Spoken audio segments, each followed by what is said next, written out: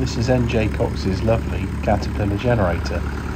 It was found in an overgrown yard, and it was originally supplied to the US Navy, hence the grey colour, given it ran on heavy fuel as well. I guess there's a lot of that on a big battleship.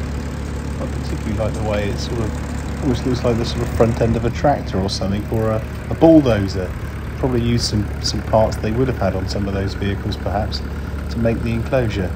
But yeah, nice set, and yeah, I love the panel as well, and the sort of looks very military, doesn't it, with that little instruction on the right hand side too. But yeah, really nice exhibit all the way back from the 1950s.